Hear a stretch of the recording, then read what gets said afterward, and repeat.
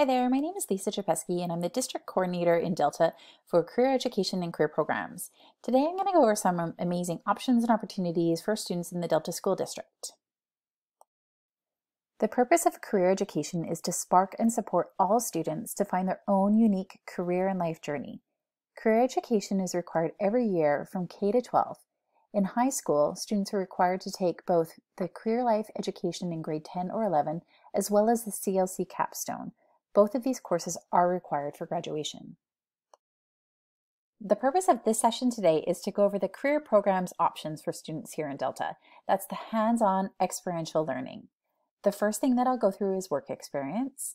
The second and third are starting your apprenticeship while in high school, and that's through the Youth Work and Trades program and the Youth Train and Trades program. The last thing that I'll go through is some new dual credit opportunities for our students. There's some amazing things that they can start while in high school. Students have to apply for their program before spring break of the current school year. And then what we do is we go through the application process, we go through interviews, and we'll select students to enter programs into the following school year.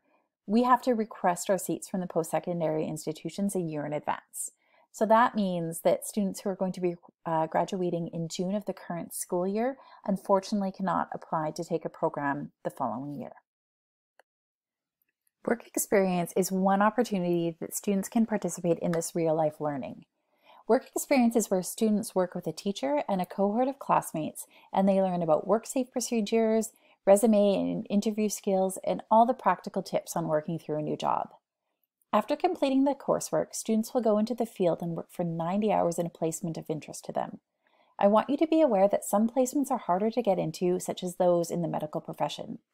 This is where we ask students to work with their family and friends to help find a placement that is of interest to them.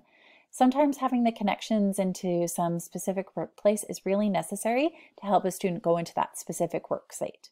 Sometimes students have never had a job, so working on communication skills, listening, and taking directions from somebody other than a teacher or parent, and even getting up for a routine of work placement is all new learning. Being accountable for your actions, communicating with peers and supervisors are all useful tools to learn no matter what career students enter. Examples of placements could be with an accountant, physiotherapist, teacher, something in the trades or technology, or even places like Science World and UBC.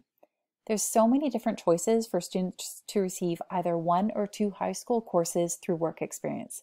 As I said, though, some placements are harder to find due to the nature of the job, so teachers do ask for support.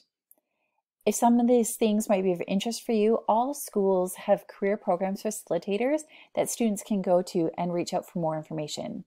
In addition, there's so much information on my website, and I'm going to guide you through that at the very end. The next 2 opportunities that I'm going to talk about revolve around apprenticeships.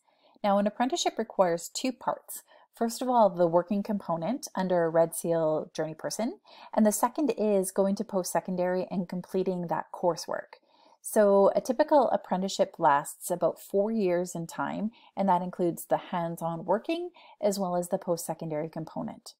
If students are interested in apprenticeships, they can check out the ITA Youth site at youth.itabc.ca, and there they will find over 100 trades.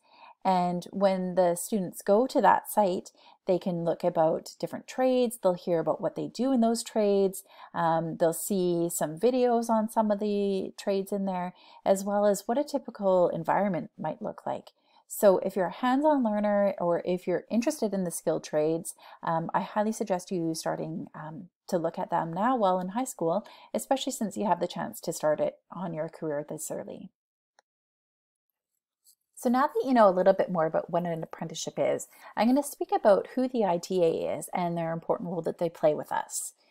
The ITA is the Industry Training Authority. They are the ones that coordinate all of BC's skilled trades here. So they're a really important part to an apprenticeship program. They work with employers, they work with apprentices, they work with industry, they work with the post-secondary training providers, they work with the government, as well as us here at the school district level. They are the only ones that can issue the credentials, and they also help support the students through their apprenticeship program. In addition, they are the one that sets the program standards. 70% or higher is required for successful completion of all ITA programs. Now, I know that that sounds like it can be a high number, but rest assured that the students will be in good hands with all the post-secondary instructors, and I'll go through some tips a little bit later on how to make sure that they're going to be successful. But one of the things that's really important to understand is whether you take a program at BCIT, it's going to be the same things that you're going to learn at a different institution such as Kwantlen. So no matter where you are, all of the material is all of the same, as well as the same expectations. So 70% or better, no matter what post-secondary institution you're at. So now that you know what an apprentice is, as well as who the ITA is, I'm going to talk about the ways that you can start building your apprenticeship while in high school. The first way is through the Youth Train and Trades program. This is the technical training component, also known as the post-secondary, and you can start it in high school. So if students apply into the program and are accepted, they're going to be receiving dual credits. So not only are they going to be receiving the Ministry of Education elective credits, they're going to be receiving the ITA certification for that trade, should they be getting 70% or better. There's lots of information that I'm going to go through on the website on how to apply and what to do. But also remember that each school has got a career programs facilitator that students can go to for more information. Here is a complete list of the programs that the Delta School District has partnerships with. Just a reminder that students need to be a current Delta student and must continue to be a student in the year that they are in the program. This means that students who graduate in June cannot apply for the following year. So here we have the 12 Train and Trades program options. We have anything from an electrician to a commercial painter. And yes, a commercial painter is a red seal trade. So if you're a hands-on learner, I recommend looking at the details of each of these careers, as you never know what might be of interest. If they are of interest to you, I really suggest that you book an appointment with your career programs facilitator at your school to help navigate the application process. Students will need to apply into the program, and application does not necessarily guarantee acceptance, as some of our programs are very competitive. Once a student applies, we look at the prior course history, especially with the ADST electives, math and English, and in addition, we look at the student's attendance while in high school. From there, they're going to be given interviews and asked further questions about their interest of the program that they're applying into. If a student is accepted, they're going to start their program while in high school, which is amazing. In addition, as I said, they're going to be receiving the dual credits as well as the ITA certification, and this will all help their Ministry of Education graduation requirements. One of the biggest benefits is that if a student is accepted, the tuition is paid for by the school district. How amazing! And in all honesty, that can be up to $3,000 savings for the student. Students and their family are going to be responsible for books, the personal protective equipment, and any other materials that they're going to be keeping at the end of the program. I'm often asked how students can be successful in a post-secondary environment while they're still in high school. Well, it's going to come down to the student themselves. They have to arrive each day on time. They have to be in class every day. Missing one day of post-secondary is like missing an entire week of high school, so you can see how easy it would be to get lost. If a student has to be absent, and we really discourage absences, they need to contact the instructor immediately and also communicate the reason for their absence. There's not going to be any cell phones in the class. They're going to have to be listening. They're going to have to be doing their homework each and every day. Some of the programs require 2 hours or more of studying. So not only you're reading what's going to be coming the next day, you're going to have to be reviewing what you learned the previous day to make sure that you know what's going on, because so many of the different skills are built upon. So what you learn today will be expanded upon tomorrow. In all programs, safety is the utmost of importance. So the first part of a program is all about safety, and then they get into like the more fun stuff after, but the safety component is really fundamental. One other thing is that students are considered adult learners. They're going to be the ones that have to get to and from the post-secondary themselves. Are they going to be driving? Are they going to be taking a bus? So making sure that you plan out your routes and make sure that you're arriving each day on time and prepared. So I've spoken about the post-secondary component of an apprenticeship program, and another career program option is the working component of it, and that's called the Youth Work and Trades. Students are hired as an apprentice and they need to work 480 hours of paid work in order to get the 16 graduation credits. If a student works 120 hours, they're going to be eligible for 4 graduation credits or 1 high school course. One important note that students need to be working with a certified journey person in a place that has WorkSafe. Now, those are really two important points for us here at the school district, so we can help students find placements, but ultimately they're going and they're applying for a job just like that they would any others. Sometimes we have contacts for people that are looking for different employers, but it's really going to be up to the student taking their resume and going and applying for different jobs. A lot of apprenticeships start with family or friends who are connected in some businesses. So reach out to your career program facilitator at the school if you have somebody in mind. All of the hours that students earn while on this work and trades program will be going towards their apprenticeship hours required if they're going for the Red Seal. After working 900 hours, a student can be eligible for a $1,000 scholarship.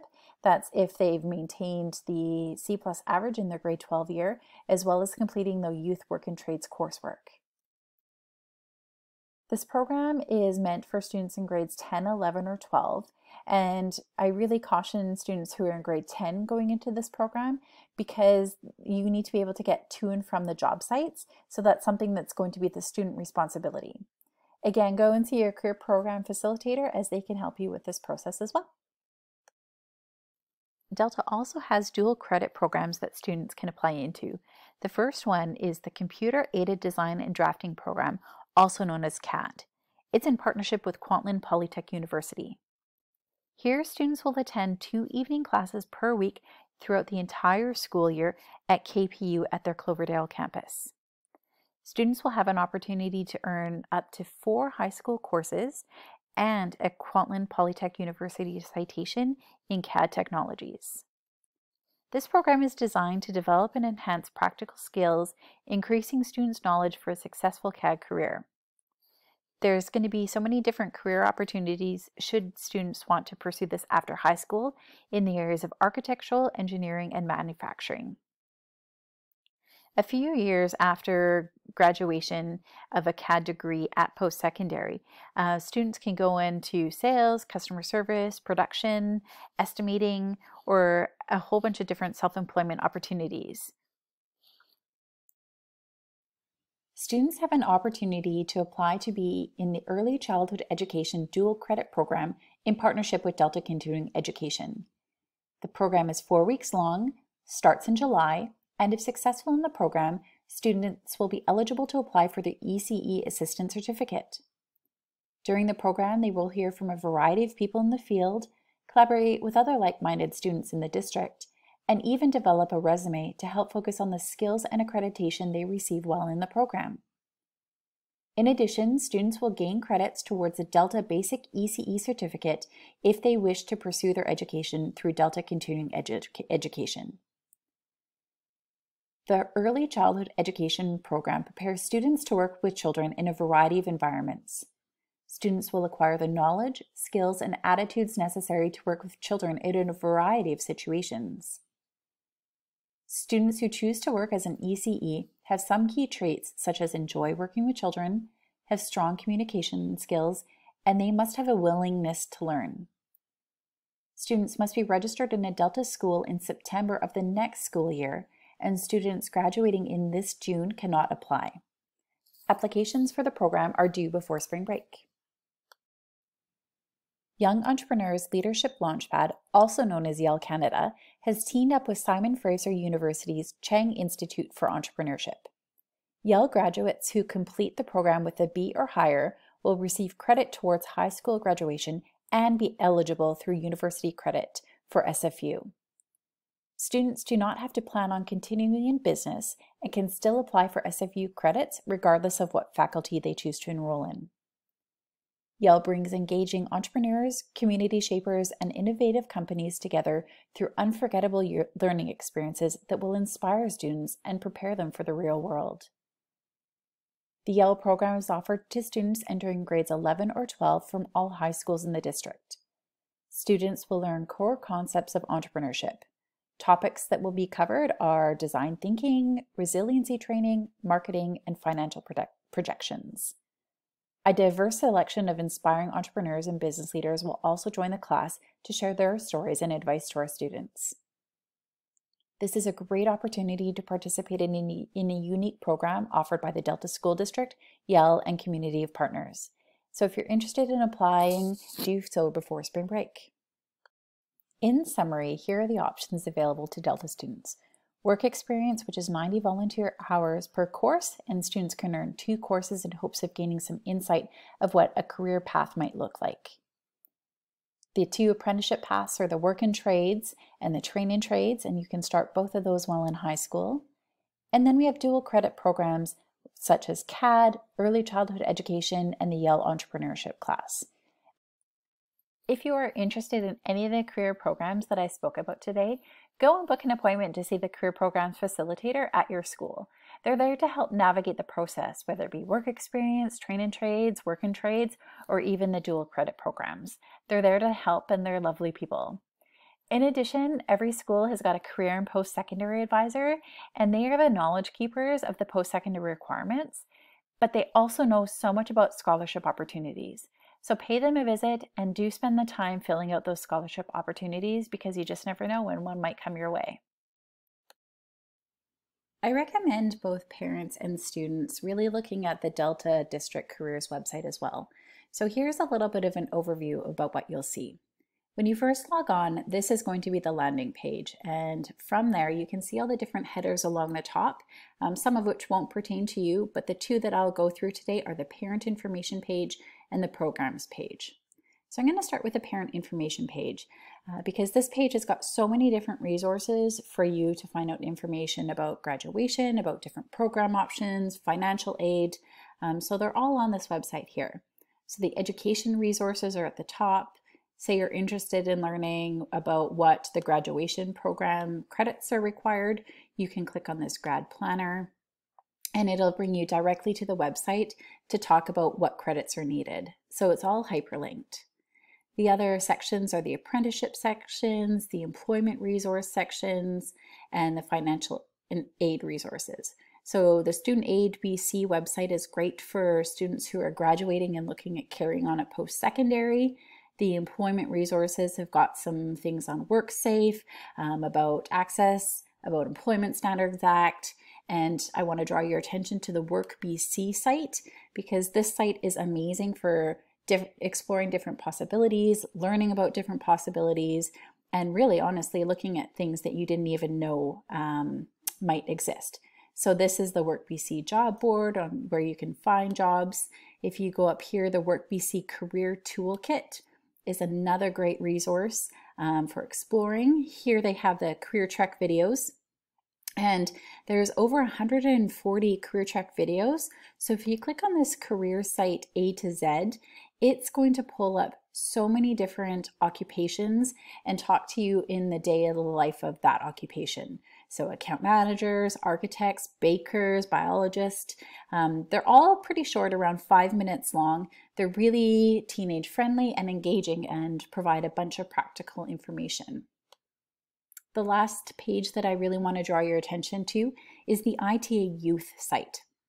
I've spoken so much about all the different apprenticeship opportunities here in Delta. So if you click on the ITA Youth site, you're going to find even more information about the specific trades. So this is the youth site. It's a great page. It's really engaging for kids to look at.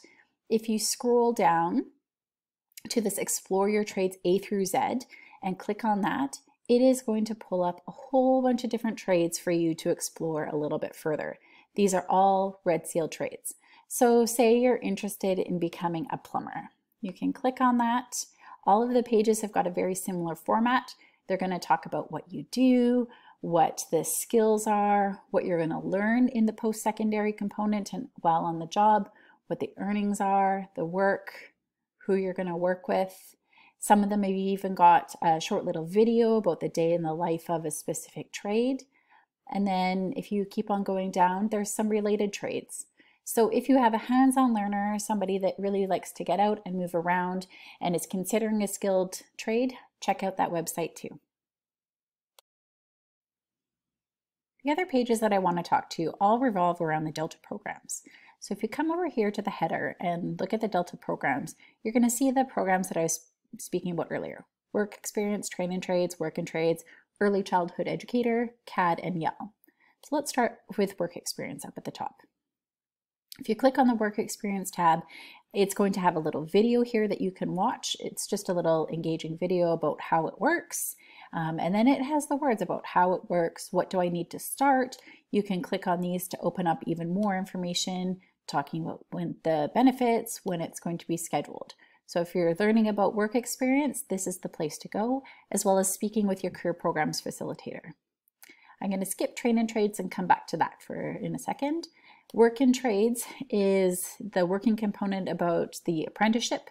So if you click on that, yes, we are in partnership with the ITA. Talks about, again, what do I need to start? When do I start? Talking about the benefits. And again, there's a short little video about how it works. If you're curious to hear from a person perspective working in the trade, here's some more videos specific to an employer that we work with directly. Under the district programs, the second part is the train and trades apprenticeship. Now, this is a really important page because this is an application process.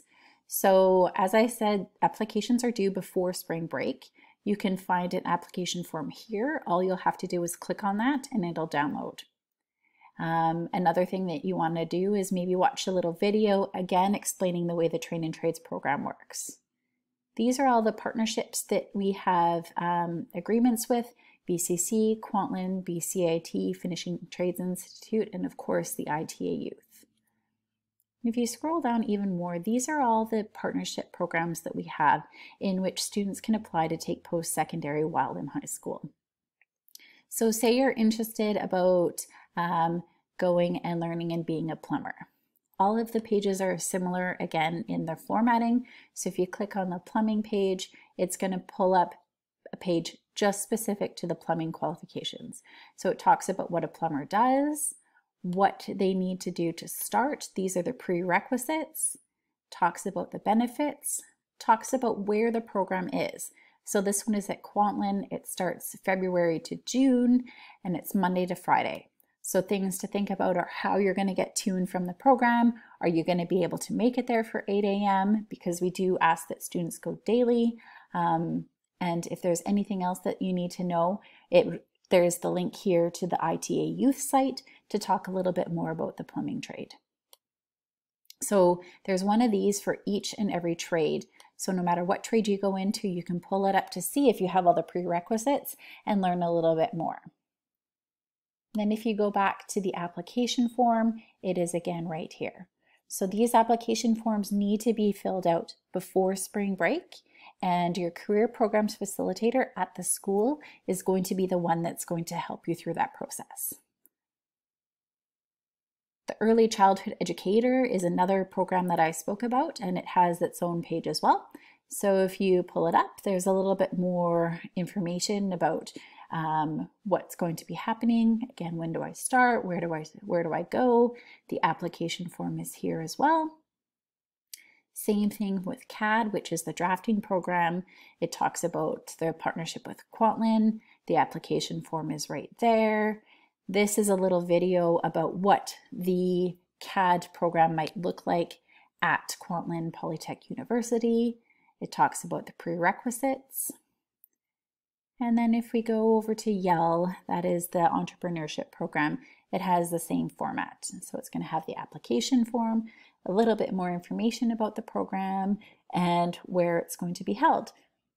As of right now, we don't know where the location and time is going to be. We're just in a state of flux in the turnover right now, but as soon as I know that information, it will be updated on the website.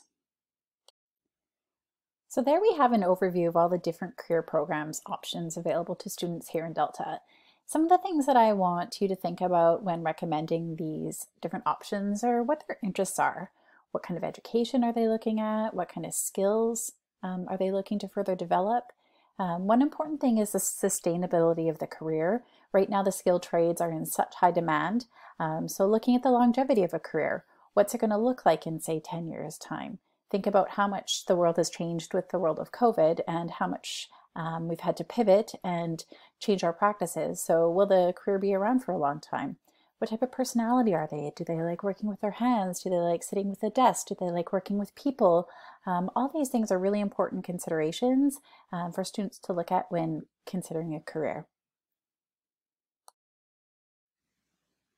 So thank you again for coming and listening to all the different options and opportunities for careers here in the Delta School District. Again, my name is Lisa Japeski and I'm the District Coordinator of Student Options and Opportunities. You can see my email there on the screen as well as our career website. And in addition, just a reminder that all career programs applications are due before spring break. So either reach out to myself with any questions, or there are different people inside every school called the career programs facilitators to help students along the way. So thanks so much and have a great day.